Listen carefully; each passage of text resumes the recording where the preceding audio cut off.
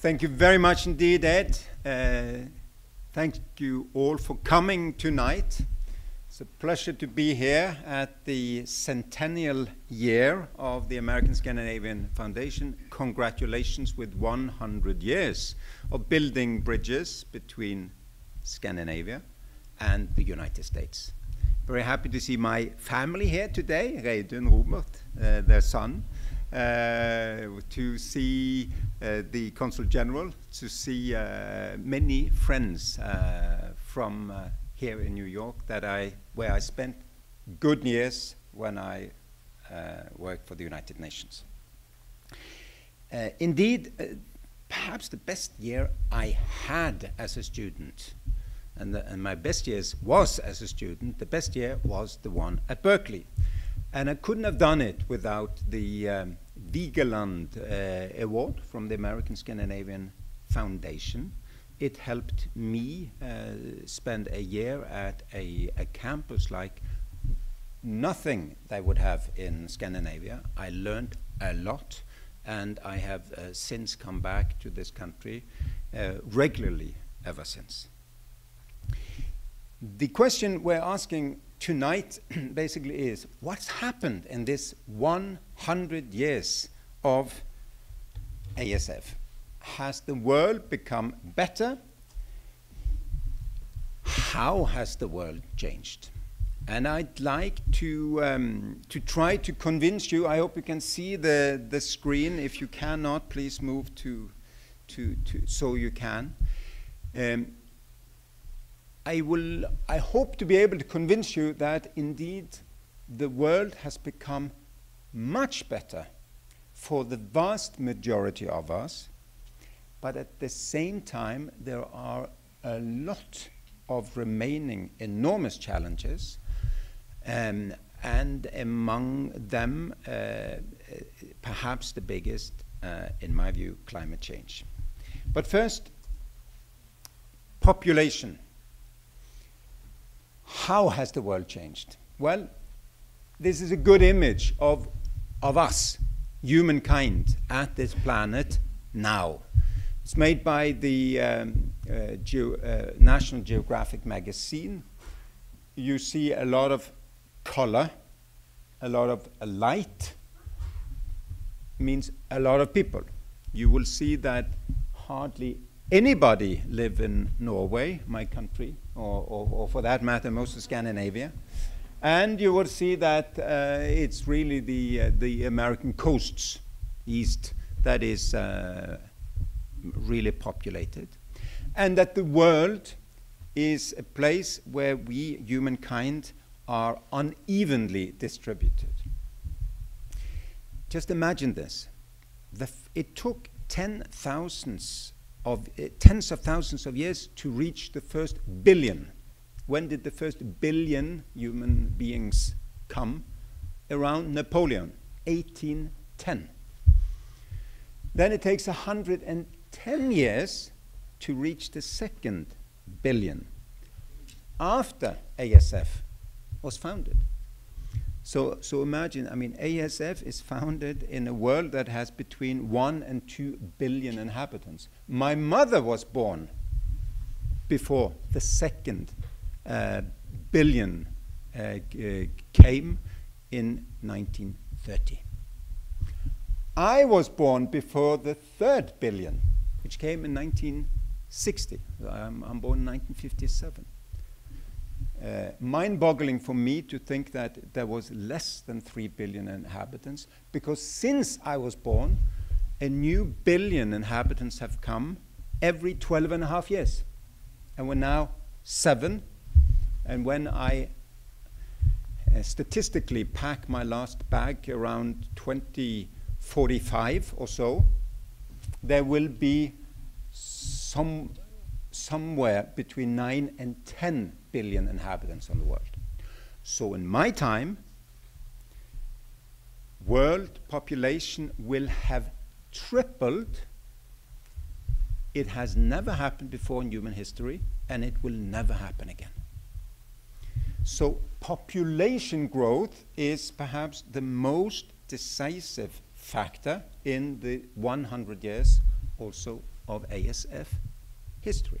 The United States has become much more popular. So has Scandinavia, not to speak of Asia, Africa, Latin America.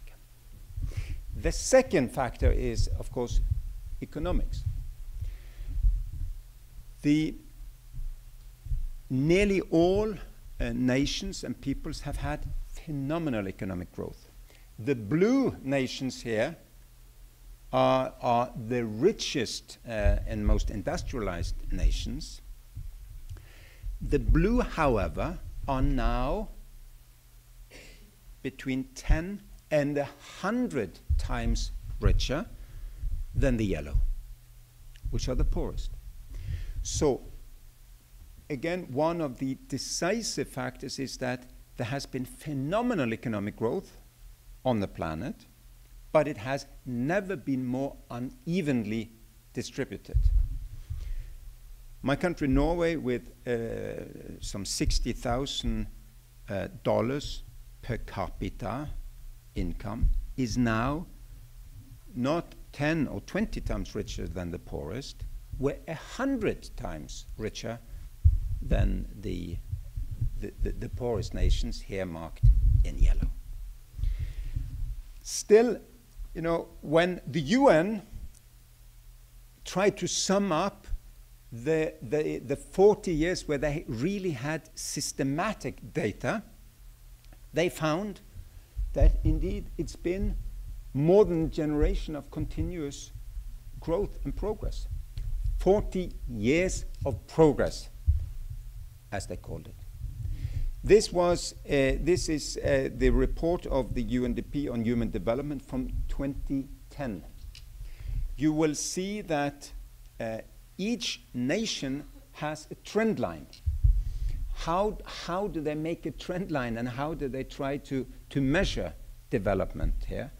They look at education, existing and expected education. They look at life expectancy and health, and they look at purchasing power, economic ability to feed, to develop yourself and your family. Of the 135 nations where they have data, 132 has had progress since 1970. And most have had phenomenal growth. China has had 1,200% growth in purchasing power, economic growth in these 40 years. Most nations have had phenomenal life expectancy increase. Child mortality is down, education is up, economy is up. Still, I would say, as one who has now traveled to more than 100 countries on behalf of the UN, on behalf of the Red Cross, my government, Human Rights Watch, Amnesty International, it is both important to recognize that the majority of us are much better off than at any time before in human history, but the distance between me as a UN envoy or a Norwegian and the widow I met in Darfur 2006 has never been bigger.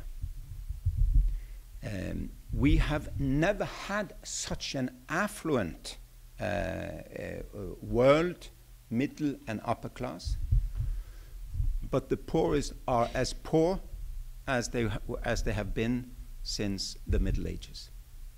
And of course that is among the biggest challenges of our generation. And after 100 years then of summing up progress, the bottom billion inhabitants have to be lifted up. And the good news is that we now are to 3 billion people, most Americans, most Scandinavians among them, that have an ability to share, to help in bringing the bottom billion, the bottom 2 billions up. Let's look at a few other positive trends. What about war and peace? Well, I'm not going all the way back to foundation of ASF in 1912. We're looking here at the post-Second World War period. And you will see the number of conflicts growing until from 45 to 1993, then a sharp decline in the number of wars until around 2003-4. Now a certain rise since 9/11, war on terror, and new wars in Afghanistan and Pakistan, Somalia and elsewhere. But we have around 35 conflicts now, 55 in 93. We have had progress. Unfortunately, many of those conflicts, 35 remaining conflicts on our watch, seem to be exceptionally protracted. So to realize our humanity's biggest aim, world peace, seems to be a goal very far into the distance. And in this year of many anniversaries, I would also like then to mention the Oslo Agreement, which has its 20th anniversary. Ambassador Geir Pedersen here present was not in the photo, but in the room when the official photo of the secret signing ceremony between Israel and PLO took place 20 years ago in the government guest house in Oslo, 1993. At that time, we thought we had the roadmap for peace at last, also between Israel and the Palestinians. We were wrong. The Oslo Agreement was slowly but surely brought to a standstill by enemies on peace on both sides. However, and back again to the good news, there is no doubt that wars have become less bloody and the world has become less violent in recent 2 generations. You will see the chart to the left, average number of battle deaths in war in the 50s, 60s, 70s, 80s, 90s, and the last 10 years, and the trend is clearly down. Wars, there are not only fewer wars now than 20 years ago, they are also less bloody.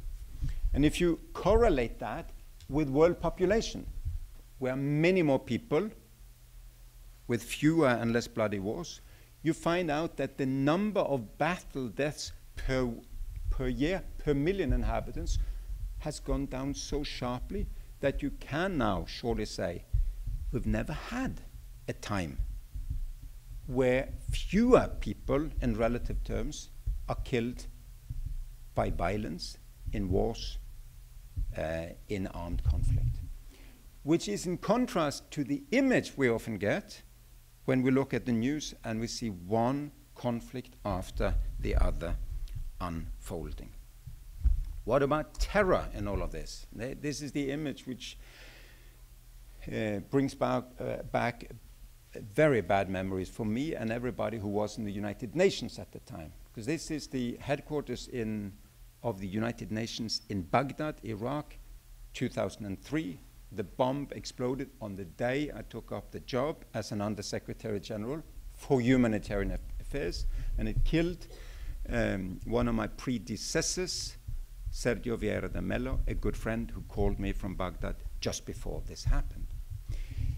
The United Nations was completely unprepared as was America at 9/11, for this kind of international terror.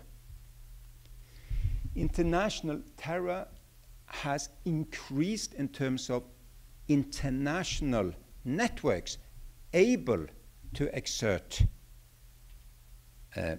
political violence against innocent civilians, but in the number of actual terror acts, the world is still much better than in previous periods during the Rwanda or the Pol Pot or all of these other tremendous massacres and genocides, which was terror against civilians. So the world has had a new threat, which is internationalized terror, but violence is fortunately down. What about democracy? There are many trends we're going to go through. Democracy has had the best progress ever in the last generation. Now, again, an anniversary this year, the women's vote in Norway, my country. I think Finland and Norway among the first in the world to give a general vote for not only men, but women. So democracy is a relatively recent thing, even in Scandinavia. It took, and here's again trend lines, it took until the fall of the Berlin Wall to turn the world from being dominated by dictatorships to be dominated by democracies. So basically here, the blue line, democracies, the yellow line, dictatorships. When I went to school in the 1970s, 50% more dictatorships than democracies. The youth that are now on ASF scholarships can boast of living in a time where there are twice as many democracies as dictatorships in the world. So the longer trend of Latin America going from right-wing military dictatorships to democracy, Eastern Europe from communist dictatorships to democracy, is now followed by all of these despotic Arab leaders falling one after the other. Of these five, now it's only Assad left. Ben Ali of Tunisia, Mubarak in Egypt, Saleh in Yemen, Gaddafi in Libya have gone because people said enough is enough. Does it mean that we have democracies in these places? No. It will take time to build democracy in the Arab world, just as it took time for democracy to be built elsewhere. But the trend line is positive. The trend line is also possible in terms of capital punishment. I found this very interesting graph of the death penalty in Europe. If you go back all the time back to the 1800s, you would see that all European countries had death penalty in their laws, and a majority carried out executions. Since the Second World War, the number of European countries carrying out execution has dropped to the point that there are hardly any country now, perhaps Belarusia, the only one carrying out executions, and nearly all have abolished the death penalty altogether. In my view, a great stride for civilization. And I look forward to the day that the last also state in the United States abolish the death penalty. The trend line is very clear. We're making progress in terms of human rights and in terms of international justice.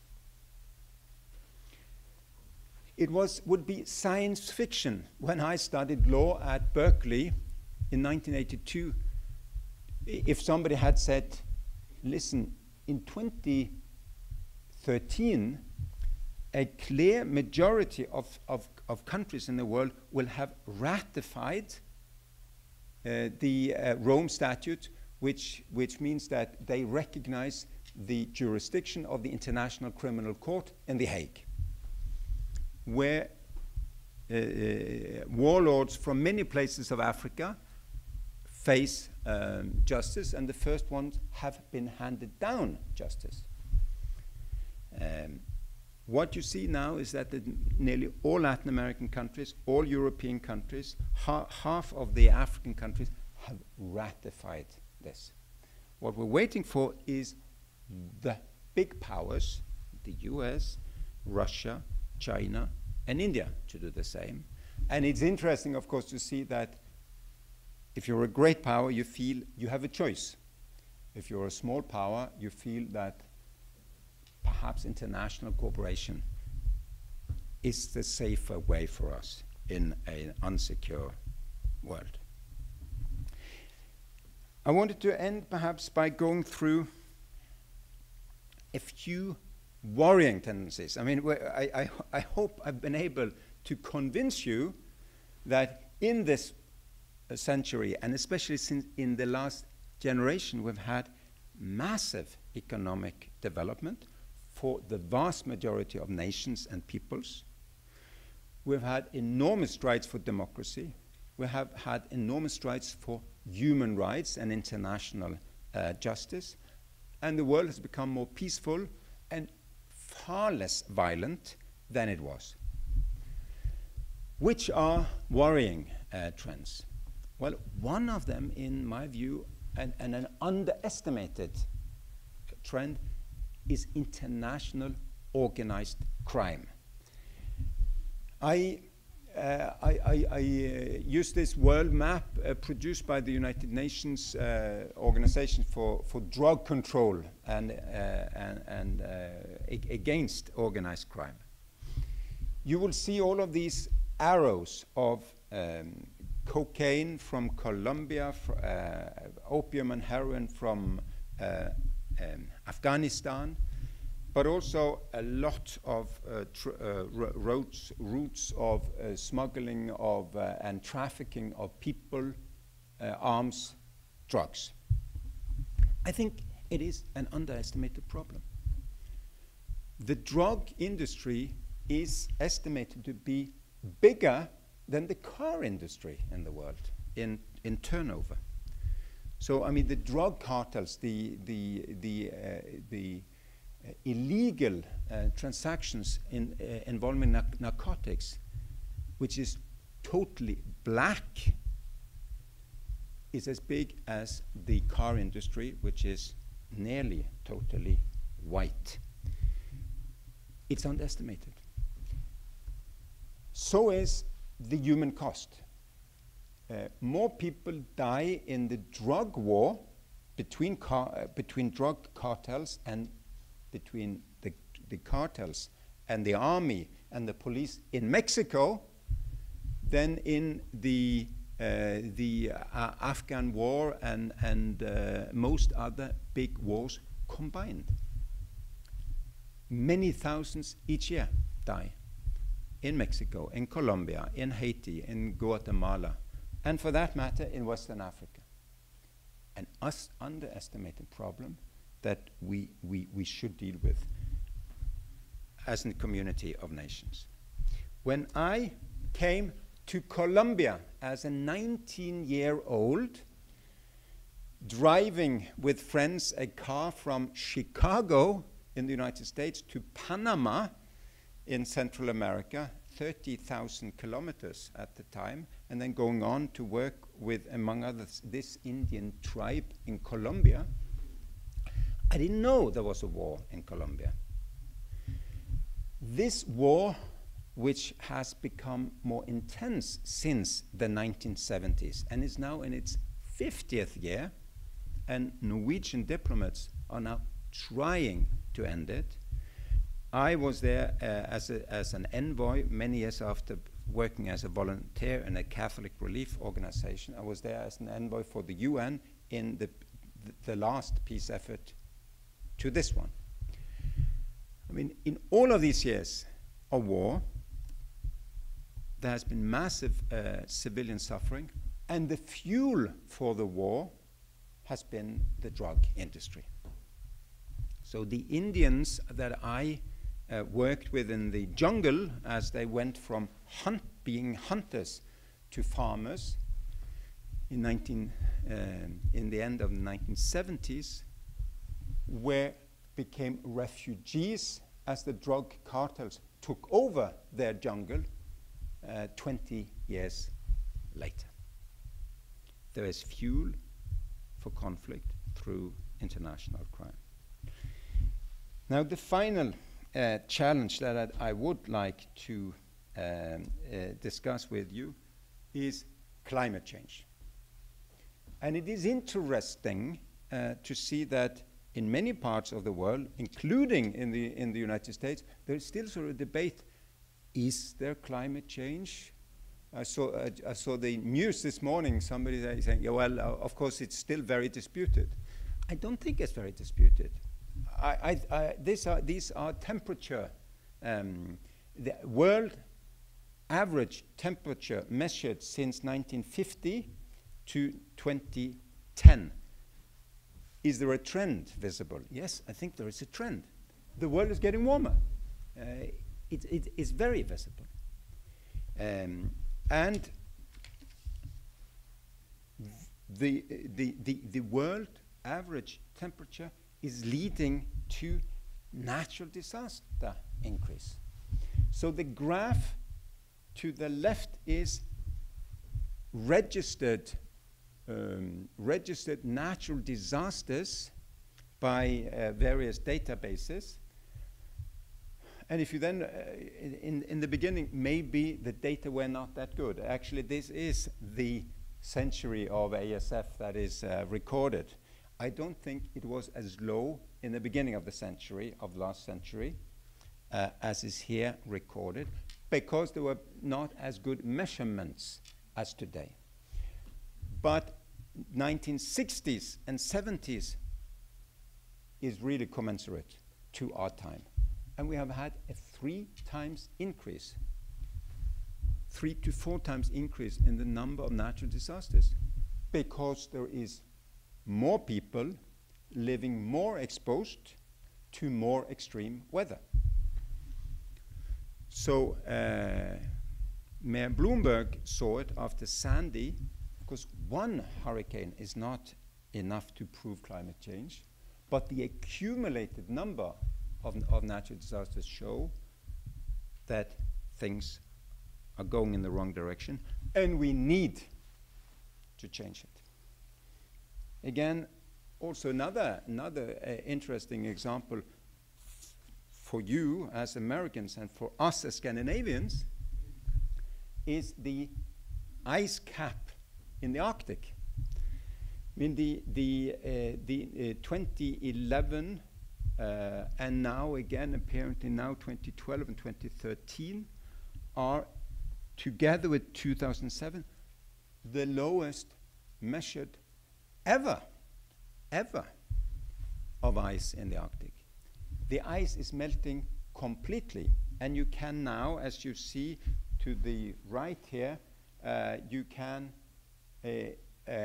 you're able in 2011, you could do both the northeast and the northwest passage, navigate from Europe to Asia, which means that the race is on, not only for navigating these vulnerable seas, but also for the oil and the gas and everything which is in the high north, in areas that is not fully established in terms of jurisdiction and ownership, and whom can exploit what. Now, to meet all of these problems that are still there, remaining wars, remaining social injustice, the bottom billion problems, Syria war. I was just myself in Syria, in Aleppo city, and saw the devastation of the worst war of our time, and nobody's doing anything to stop it. You know, we need to change the international political architecture, in my view, if we are to meet the future challenges, including climate change. And one of these examples of a reform screaming to happen is reform of the Security Council.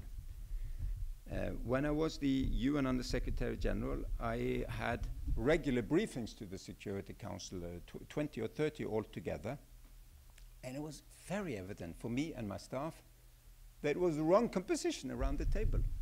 You know, the world's most populous nation, to be soon, India, is not even a permanent member.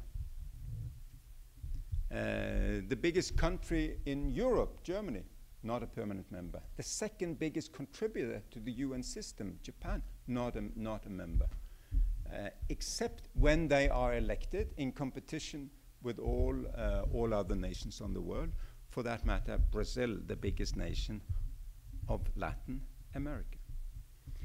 The reform of the UN system to reflect the world as it is in our time and not the world as it was in 1945 has to happen. And we have to then have world leaders realize that they need to cooperate.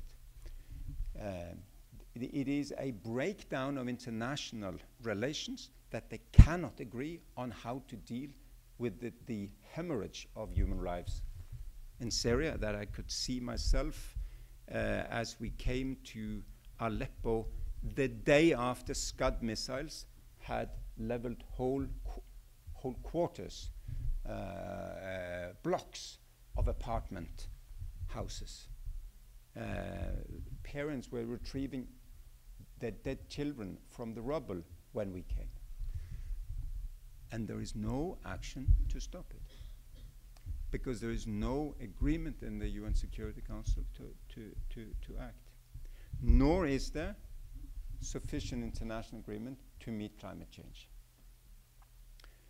So even though we're making big progress, there are some big question marks. And I wanted to end by going back in history to the early days of ASF history, if you like, and commemorating our own countryman, Fridtjof Nansen, who in the 1920s became the first High Commissioner for Refugees. At that time, there were tens of millions of stateless after the First World War. These are among the people that he helped in Russia, Ukraine. There were stateless all over Europe, as there were in Russia and Ukraine. What did Fridtjof Nansen do? He thought, I need to be creative. And he made the Nansen passport. And I often go back to that time to show that, you know, there is a possibility still to be innovative. They were in the 1920s. Nansen was. This is France saying, we recognize the Passeport Nansen, and they gave it to tens of thousands of undocumented illegals. Something we could learn from, in my view, both in my own country, Norway, when we're not able to deal with the problem, and I know you're discussing it, what to do in America as well. They could handle it at that time. We should be able again. I am ending here, and we will have, I think, time for questions and discussion. I remain an optimist.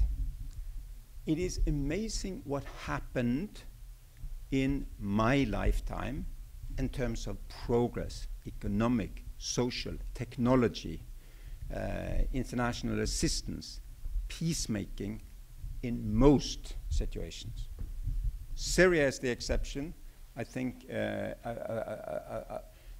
there are many good examples of the world coming together to do good. So what cannot the next generation do that is now receiving ASF scholarships to go both to Scandinavia and come from Scandinavia to here? They have bigger resources, they have better technology, they have more education, they have their better knowledge, their better tools than we had, and I also think they will not fail as we did on many of the issues that I have mentioned. So I remain an optimist, not only for ASF, but for international cooperation. And I'm looking forward to your questions and comments. Thank you.